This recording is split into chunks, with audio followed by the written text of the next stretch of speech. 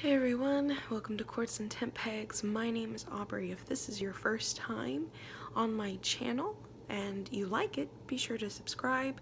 At the end of this video, if you enjoyed it, be sure to hit the like button.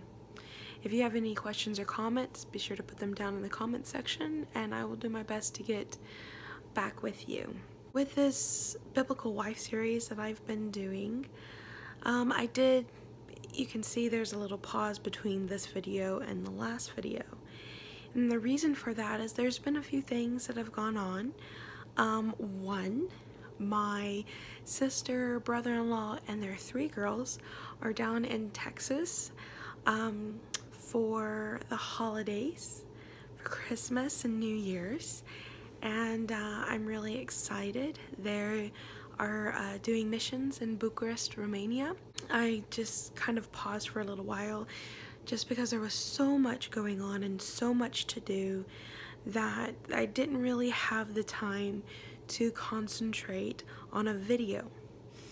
Second, I just recently found out that I am pregnant again. So on to baby number 4. And yeah, so I haven't exactly been my best. I haven't been 100%. I feel like I can sleep at any moment I'm sitting down, including right now. But I wanted to do this video before I continue with the series, mainly to speak about some things that I think is very important. I feel is very important to cover before I start in the New Testament. One being this. After doing my Proverbs Biblical Wife video, I realized that I didn't mention that the actions of the Proverbs 31 wife wasn't what made her a good wife. And I want to emphasize that. What made her a good wife was her characteristics, and I wanted to emphasize that. And some of the reason why I brought out some of the other scriptures in Proverbs was it was the characteristics of the biblical godly wife that made her a good wife. I also wanted to emphasize the fact that that home, it shows her view, her convictions of being a God-fearing woman, by the way that she had no worries, her husband had no worries, her children had no worries. They went through life knowing that everything was going to be taken care of, and they continued to grow in their abilities and the assets that they had, and they used those in continuing on bringing finances in, but that wasn't their whole way of life. It was their character and being a godly man and a godly woman that made that marriage a good marriage. And because it was such a good marriage in that aspect, they were both able to do things that actually made a stamp on the community of who they were. And that's the important thing I wanted to bring out about the Proverbs 31 woman. A submissive wife and a biblical wife is not a good wife because she's a good cook and she makes sure that supper's on the table every day at 5. It's not because she gets up in the morning with her husband at 4, makes him a huge breakfast before he goes to work. A good submissive wife is not because she keeps the house spotless. That's not the idea of a submissive wife. The submissive wife isn't one who, when her husband wants sex, it's go time. Being a submissive wife doesn't mean that you checked out your emotions, you checked out your brain at the door when, he walked you down the aisle or he put you over the threshold. It has nothing to do with that. You're not brainless because you're a submissive, godly wife. You are one. You're his help. You're there with him, supporting him, praying for him, being that extra person that hears Holy Spirit, and you're seeing it in a different way, and that's so important. You are bringing trust into the marriage, and you're saying, I trust you to make the decisions that, as a woman, women, there are some decisions that we just don't want to make. We would rather not make. And even though we have this feeling of wanting to take over and just doing, we actually don't want to. And that's where it comes in, that godly man, that godly husband steps in and he makes a decision because he's looking at it in a different way, and he can make that concrete, he can make that important decision that we would probably kind of, compromise on. But he's like, no, I know what God said, I know what the Word of God said, and we're doing this. And he will stick to it.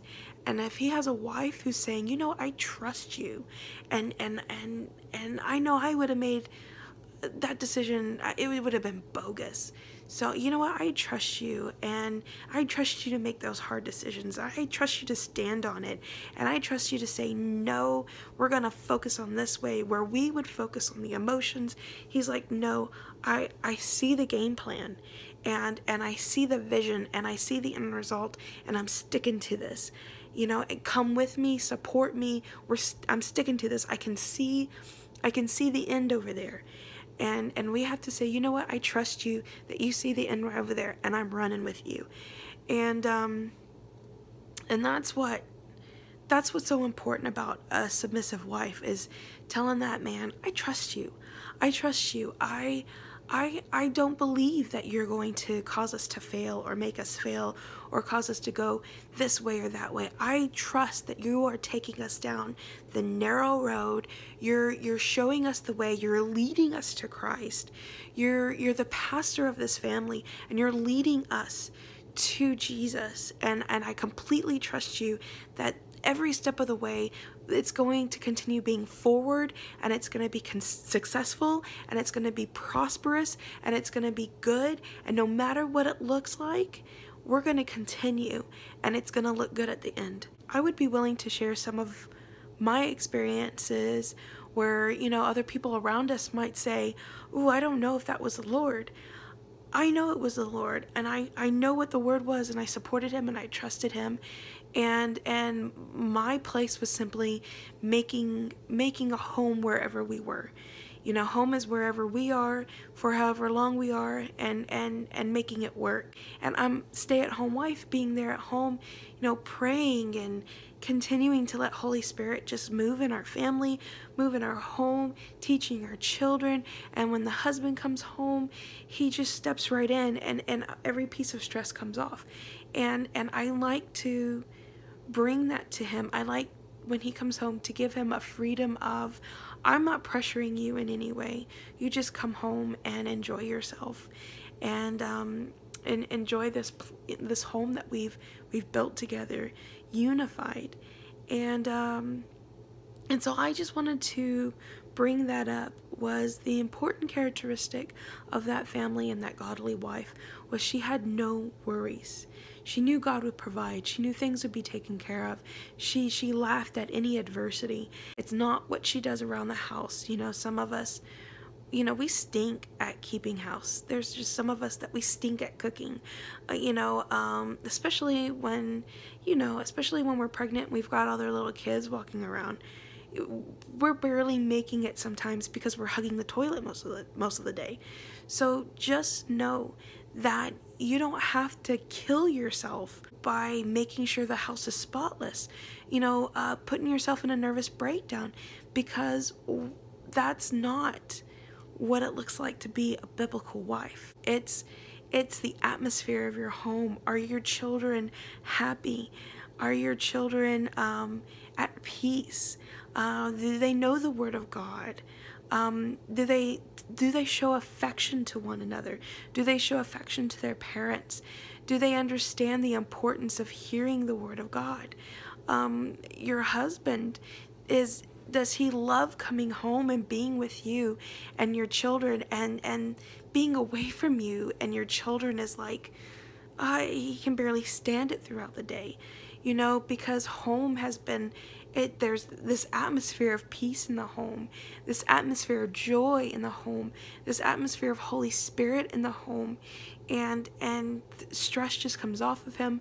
There's freedom. There's not that pressure of do. It's, I'm here and I'm going to enjoy myself, and everything else is checked out at the door.